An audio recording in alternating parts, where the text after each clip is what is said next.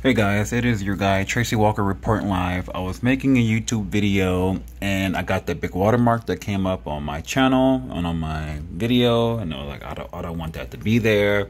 I watched the video on how to do it and people gave him thumbs down on the video, and I didn't get why, but now I get it. He wasn't clear about the directions on how to do it. This video is going to be 1 minute or less. All right, here we go. So whenever you get that, you start exporting your video, and then a huge watermark is going to populate right here on the screen, and it's huge, and it's going to be there in your finished video and the video you try to post on YouTube. So what's going to happen, you just need to activate and unlock it. But there was when you open up the application, there was a pop-up right here that says activate and unlock now, but you probably just closed it and you didn't put in your email address and your password or created an account.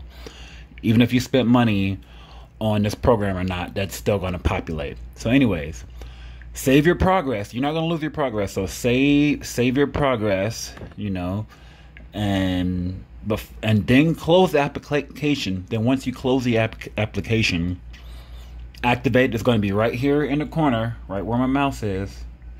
You can activate right here, or there's going to be and then it's going to make that pop-up come back up, or the pop-up will already be there, and you just press activate and unlock, put in your email, and then that's a wrap. All right, it is your guy T-Walk, aka Tracy Walk, reporting live.